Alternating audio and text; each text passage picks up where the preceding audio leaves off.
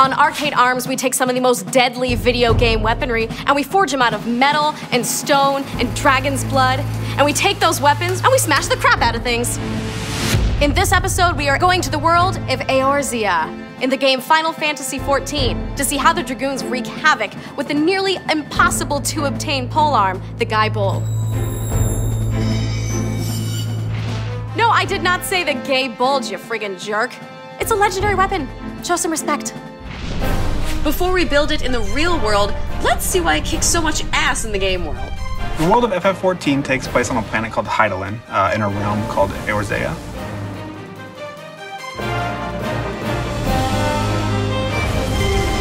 Dragoons are a type of knight specifically trained to battle against dragons.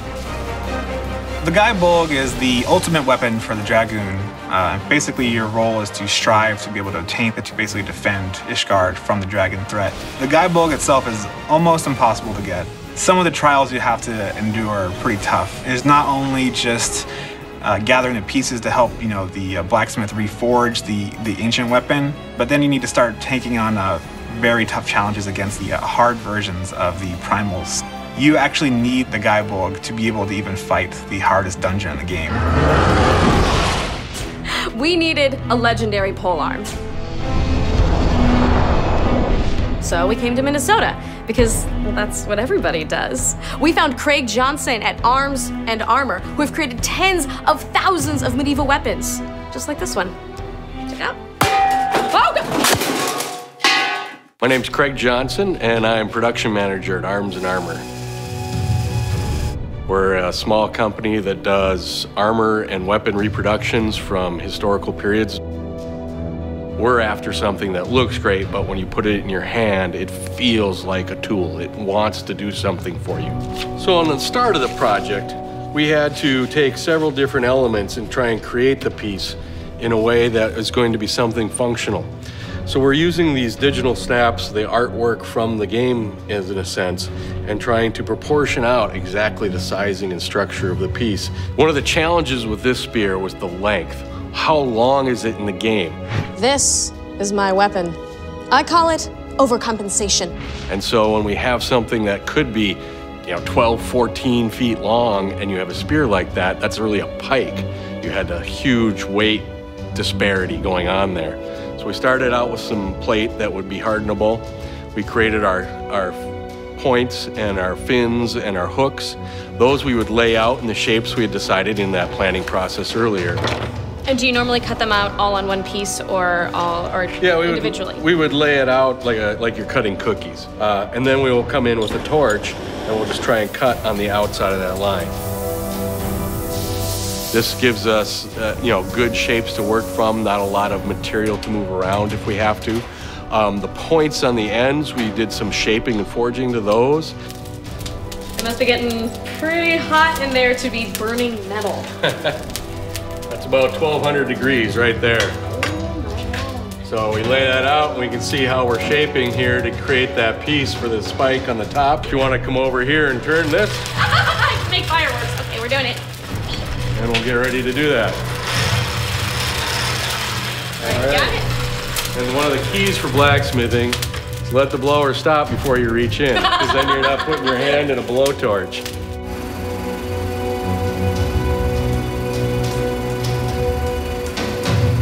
Then we take those elements and we start shaping them. We take the edges down to create the sharpness on the pieces.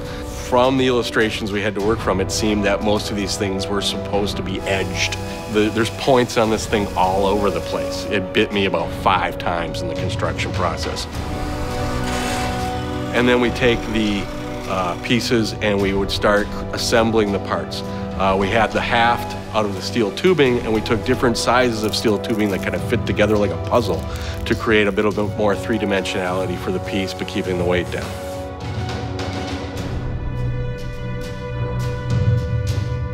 So how tall is this piece? It's about 8 foot 3 inches. 8 feet. Well, I wouldn't say it's nearly double me, but it's really close. Who is tall enough to wield this thing? Is it made for like your general human? Is it for Rogadin, as it may be? No, this would be the size of a pole arm for a lot of medieval pole arms for regular humans. Pick it up. Dragons beware. So to demo this weapon, we needed the closest thing that we could get to a real-life dragon slayer. And it's not easy to find a polearm expert, but we did. He dresses up in full plate armor and renders people unconscious. I'm Brad Schaive. I'm one of the co-founders of the Armored Combat League and USA Knights. What our sport is men that look like me, salty dispositions, steel weapons, full armor. It's MMA, Greco wrestling, and a street fight all wrapped in one. My specialty is fighting with a heavy 7-pound weapon that puts people to sleep. We are here in the demonstration demolition hall where Brad is going to teach us how to wield the weapons of a dragoon. You are the expert on polearms. Walk us through this weapon. We're seeing a massive weapon of destruction. When I see stuff like this, my heart starts moving and pumping, and I want to start doing some violence. I love the look at this. Whenever you look at a weapon and you adjust what it's going to do in hand-to-hand combat or medieval combat, you look at what's the strengths, what are the weaknesses. I don't see any weaknesses with this. This is a killing weapon. This is something for killing dragons and killing trolls and doing massive damage. So I already stole your gauntlets. I just really wanted to see what it would feel like to learn how to thrust a polearm. So what you do is as you step, you throw your body into it, okay? Oh, this is really heavy. 1, 2. I don't think I can do it that well. Okay, now we get to see what it's like to drive the Gae Bolg straight into the belly of a very unfortunate man. Brad, take it away.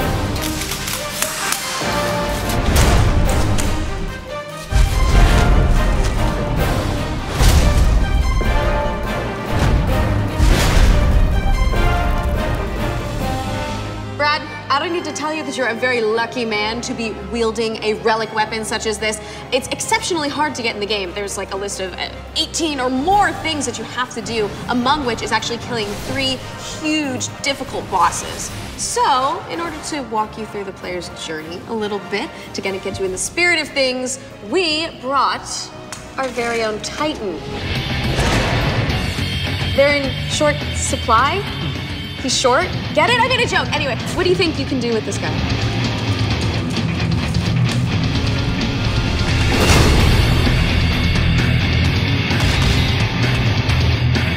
So he wasn't much of a challenge, was he? No, not much. To hell with him.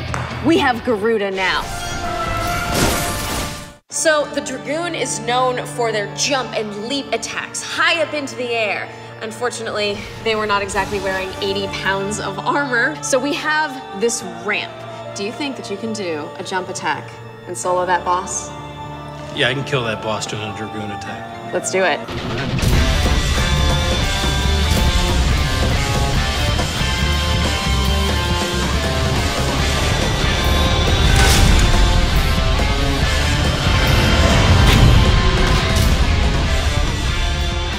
And now, for the last boss, the Flaming Ifrit! No.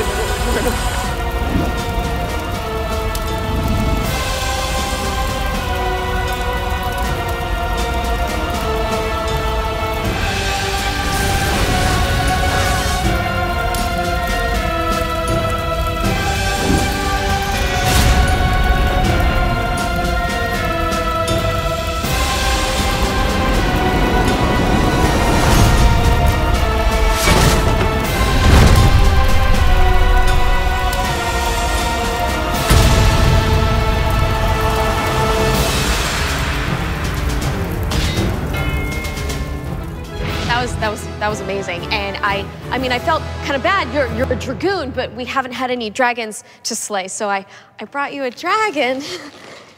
Oh, I feel like I've spent all day in Eorzea just following around this badass and awesome armor and watching me kill everything. And in fact, I've even handled the legendary Gae Bolg. So watch us next time, and maybe we'll kill Sephiroth with a fork, but you know, probably not.